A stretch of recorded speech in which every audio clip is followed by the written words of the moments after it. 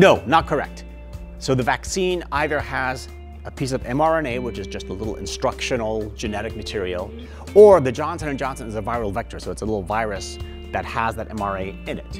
Neither of them is a full COVID virus that can infect a cell, reproduce, and create an infection. So the vaccine itself, while it helps to get people immune, does not cause the COVID infection, and somebody who gets vaccinated will not have a positive COVID test just because of the vaccine.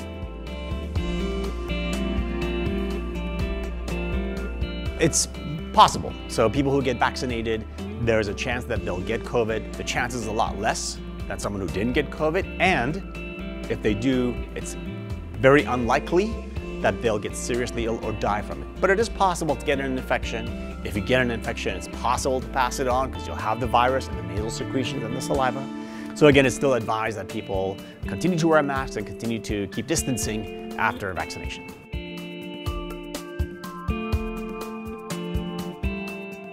Not necessarily. There is some evidence that there is immunity after a COVID infection. We don't know how long it lasts. So it is still recommended that even people who've had COVID infections in the past do get vaccinated. There are cases of people who have had COVID infections in the past and they get reinfected. So we have good data on the vaccine that it's effective and it helps to keep people protected. So it's still advisable to get the vaccine.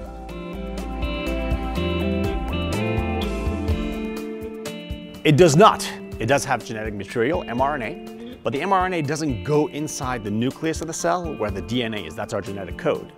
The outside of the cell, outside of that nucleus, is where the mRNA goes. And that's where the cell uses the mRNA just to make some protein. And then it gets rid of the mRNA. So it doesn't touch the genetic code in any way, shape, or form.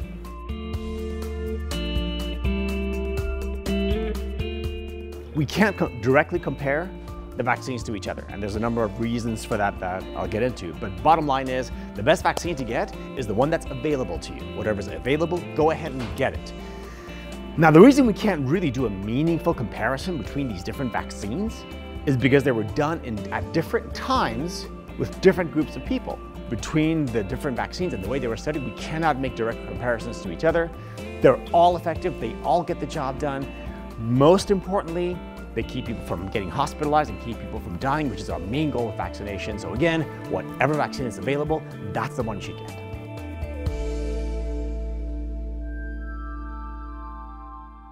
There is no microchip in the COVID vaccine. If there were, it'd be really, really small because it has to fit through a really tiny needle. And really, there's no point in that because your cell phone tells everybody where you are at any given time of the day. The microchip's purpose would probably be more along the lines of mind control because that's a higher yield for this kind of project. No, it's not. No, absolutely not.